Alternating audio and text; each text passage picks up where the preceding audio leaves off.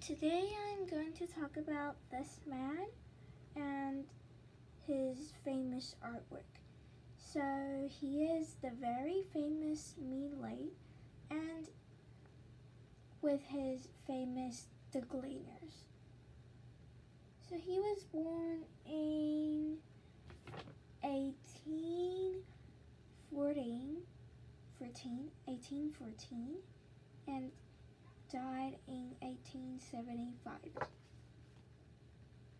He moved to France. Well, he's French. He moved to Paris when he was 20, hoping to make a living by painting. And before he moved to Paris, he lived in the countryside working on the farm. So he found out that he couldn't make a living by his original paintings. So he started painting farm life, but after when he was alive, no one bought his paintings. So it's a bit like Van Gogh, but after he died, there was an American art collector who would buy the painting, The Gleaners, for a very high price. So The Gleaners is a painting that looks like this.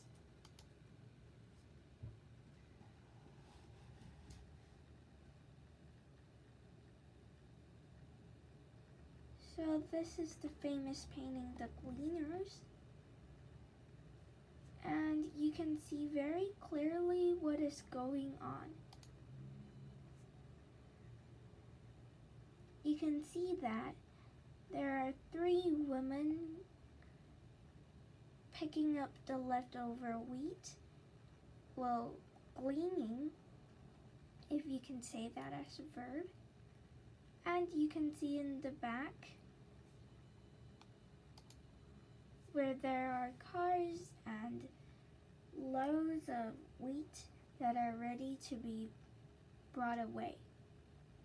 So this is mainly about, this painting is mainly about poor people, which at Millet's time, people didn't really appreciate it or accept it. They didn't really accept it, the painting with poor people, because they think that paintings should be about historical figures or religious figures or heroic figures, not just some poor people picking up stuff from the ground. But he drew it, and well, although it's a little bit related to a biblical story, it still wasn't really popular. So you can see that the woman with the blue hat and the woman with the red hat is bending down very low and picking up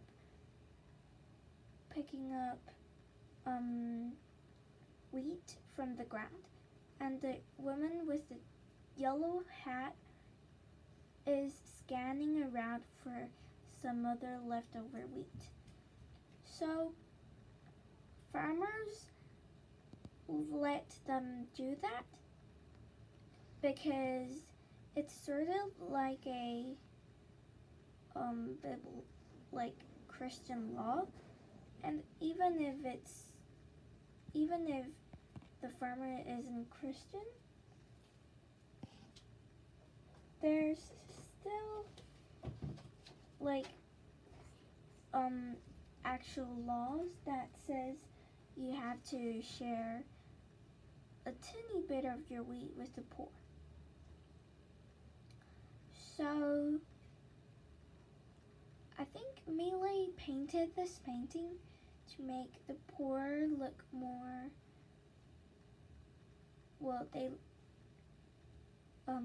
to make them look more dignified, and also to say that it's not fair that they only get so small for such hard work.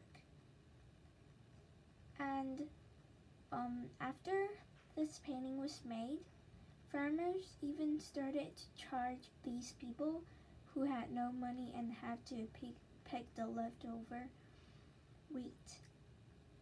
So the rich, the upper level people was afraid that these poor people there would be more of these poor people and they have to share more of their property. So about the biblical story related to the Gleaners, it's this painting, also painted by Millet.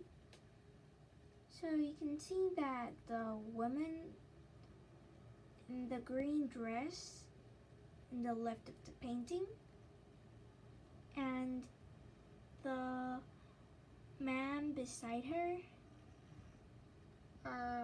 they look like they're dating or something. So it's a story about Ruth, which is the woman in the green dress.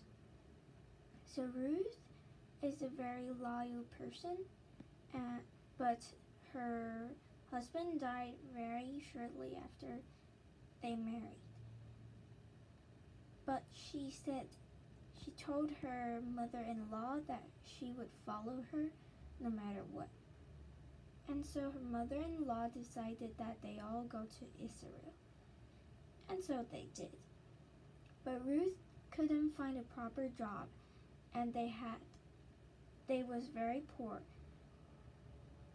So Ruth gleaned like the woman in the Gleaners, and the owner of the farmer, which is the man beside Ruth in this painting, well, the mother-in-law suggested that Ruth marry him. But this man asked that Ruth if she wanted to, and so in the end they married. The story is mainly like that, and so it's a bit related, like the Gleaners is a little related to this biblical story, but just a little.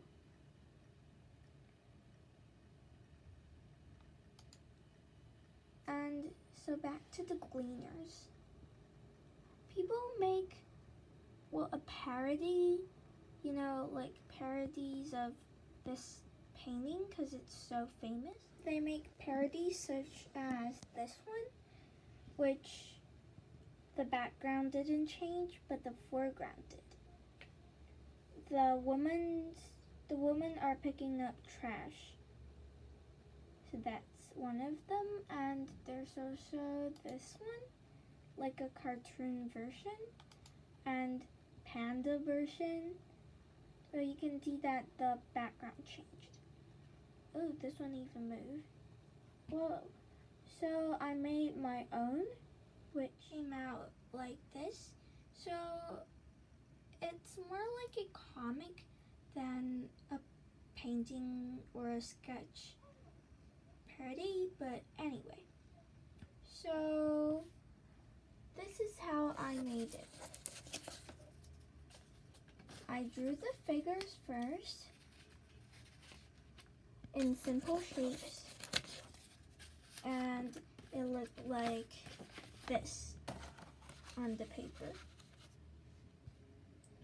And then I drew the background, leave the space for the people, and I stick these people on that I drew earlier. You have to cut them out first, of course. And ta-da! It looks like this. So it's sort of like a ironic comic about the water shortage problems. So this is the video about this man called Millet and his famous painting, The Gleaners.